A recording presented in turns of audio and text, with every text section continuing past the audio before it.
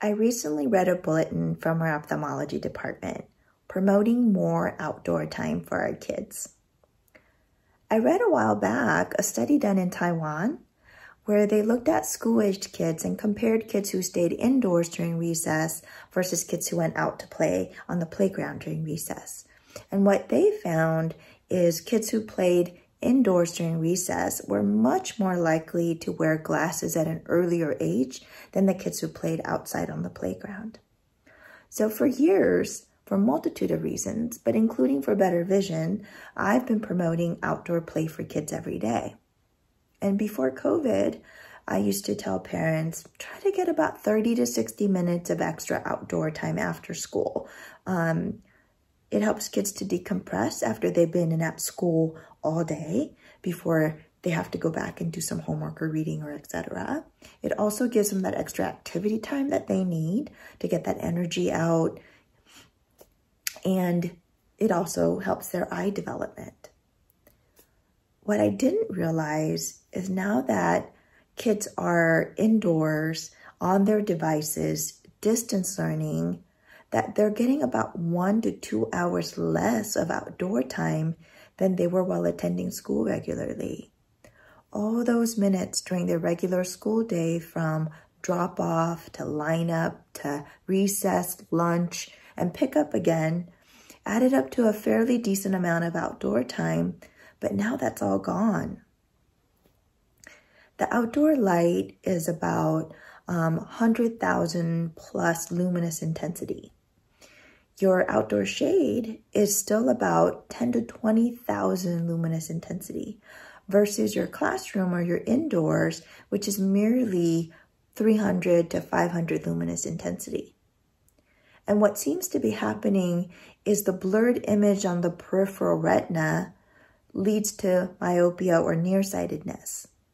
And during reading or near work, your central retina has a focused image, but the periphery has a defocused or blurred image.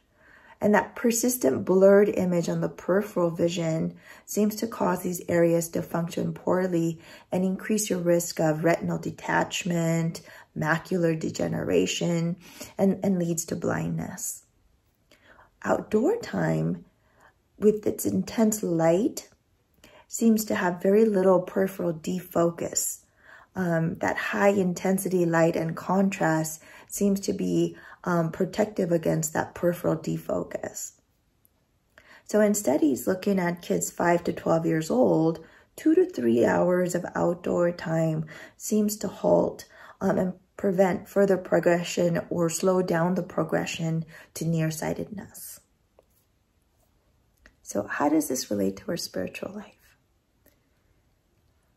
If we're just looking and focused on what's near, we're going to lose sight of the bigger picture. And not only that, we're going to get more and more nearsighted, blind to what's around us and what's beyond us.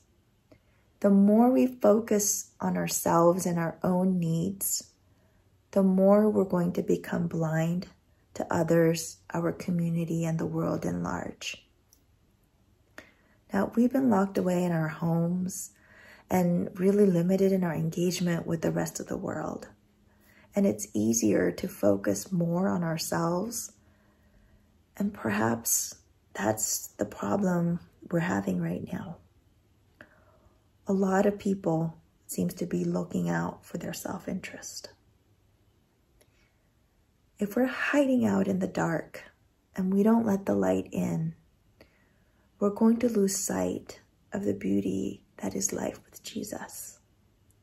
Jesus said, I am the light of the world. Whoever follows me will have the light of life and will never walk in darkness. John 8:12.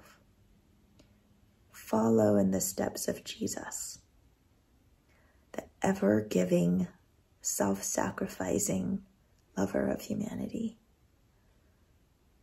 Look to the light of the world and see all that God intends you to see.